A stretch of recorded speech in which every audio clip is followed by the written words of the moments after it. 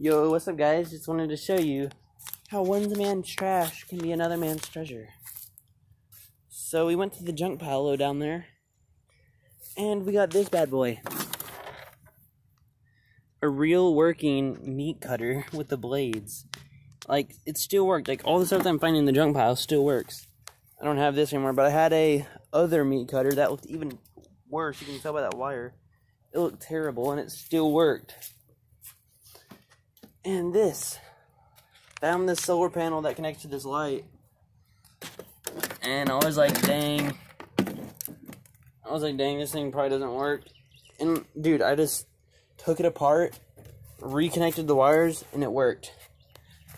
Now, let me go in here. This popcorn thing, this popcorn popper, I thought that was broken too. I took it apart expecting to like try to fix something. And then guess what? I was like, wait, let me just plug it in first, see if it works. And it worked. Now I can use it as like a heater or something. So I'm saying, from junk you can get good stuff.